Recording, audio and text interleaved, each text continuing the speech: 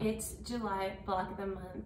I can't believe we're kind of on the last little end of this block of the month and it's halfway through 2021. That's nuts to me.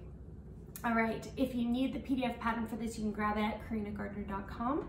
Of course, you can also join my VIP group. I send it out to you guys for free, of course. I'm trying to think what else. It's done with Ava Kate. So make sure you've grabbed that. I hope it's still available at this point. It came out in March. And let's get started. Okay, are you ready for the measurements? So very similar to past blocks, we've got 4 1.5 inch square black pieces. We have 4 1.5 by 4.5 inch white rectangles. We have 4 1.5 by 2.5 inch white rectangles and 4 1.5 inch pink squares, okay? And then your center pieces are 2 2-inch, well 4 total, but 2 in red, 2 in pink.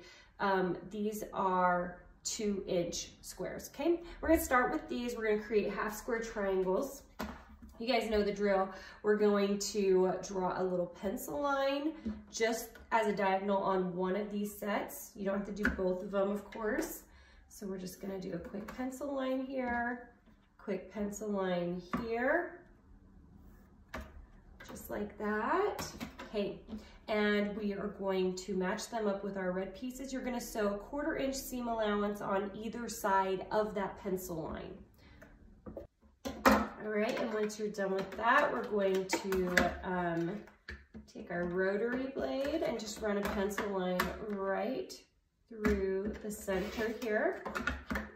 And then we are going to trim this down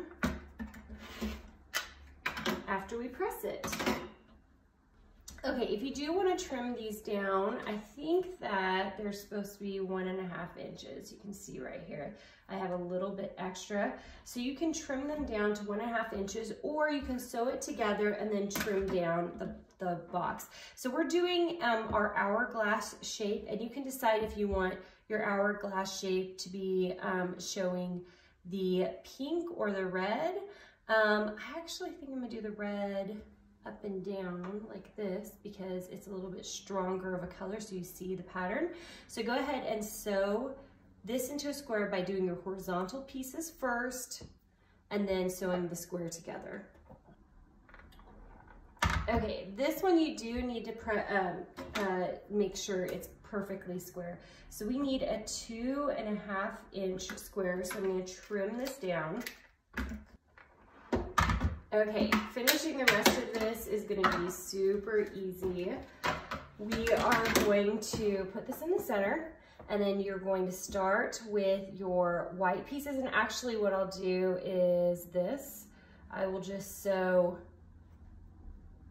all of these, and then I'll do the other side. So they're all sewn into place before I even put together the inner or the outer blocks.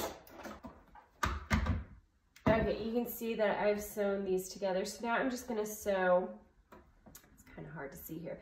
I'm gonna sew these pieces together, and then at the very end, I will sew the outer pieces together. Okay, now I'm gonna do these white pieces on either side, and then sew the top and the bottom on. Okay, there is your finished block. Isn't it pretty? Okay, if you're not part of my Fabric VIP group, you can join it by going to karinagardner.com. I send out a free file every single Thursday, just so you'll sew with me, and a tutorial. And that PDF will help you with dimensions, so you don't have to just listen to what I say. You can actually see it on your PDF, and I think it's really helpful. Okay, see you guys.